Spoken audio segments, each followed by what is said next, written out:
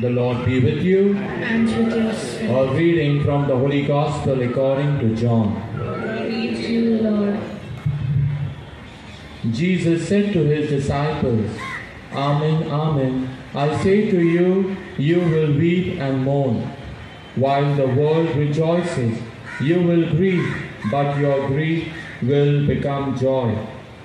When a woman is in labor, she is in anguish because her hour has arrived. But when she has given birth to a child, she no longer remembers the pain because of her joy that a child has been born into the world. So you also are now in anguish, but I will see you again, and your hearts will rejoice, and no one will take your joy away from you. On that day you will not question me about anything.